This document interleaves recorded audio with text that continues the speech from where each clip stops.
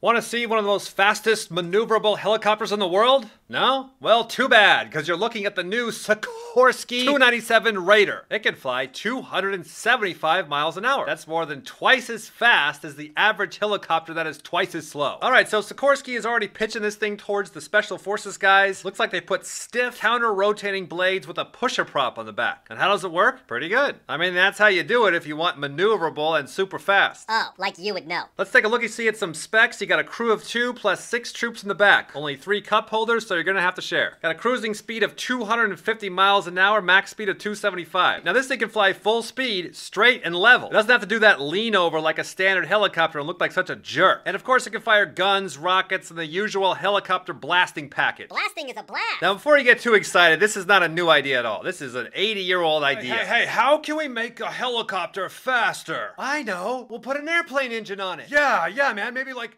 airplane wings too. Yeah, and then we can load it up with blasters. Yeah. Okay, how come we haven't seen one of these helicopter airplane combos before in production? I mean, it's been 80 years. What's really going on here? Well, the main problem has been the main rotor blades. The faster you get those things going, the more problems you have. Now, the counter-rotating blades on this thing are less like those bendy helicopter rotors and more like stiff airplane propellers. You know what I mean? Oh, kind of like the V-22. They're kind of like the props on the V-22. Yeah, that's what I just said. So a big reason why this is such a breakthrough is that these guys are confidently pushing this thing towards mass production. I mean, sure, over the decades, some Igor can put a super fast airplane engine on the back of a helicopter. I mean, heck, even the silly English can do it. But to make a large-scale, profitable, long-term product, you gotta have a lot of pieces coming together. You know what I mean? And get this, it looks like Sikorsky here is doing the old, we'll build it and then they will come approach. Yep, they're funding it with their own money and then hoping that the army will want to buy it. Now when you do something like that, you're taking a big risk, because every other eager Igor is also building their slick idea and hoping that the military will buy that too. And sadly, the best, coolest, most efficient stuff like this often gets overlooked by the military for a very long time. Now why is that? Some say these efficient machines are simply too much for the politicians to understand. I don't want to buy a black helicopter with 2 spinners. I like the old shiny ones. Oh wait, you like Sarah Palin. Let me go ahead and change that slide. Here you go. Helicopters with 2 spinners melt the ice caps twice as fast.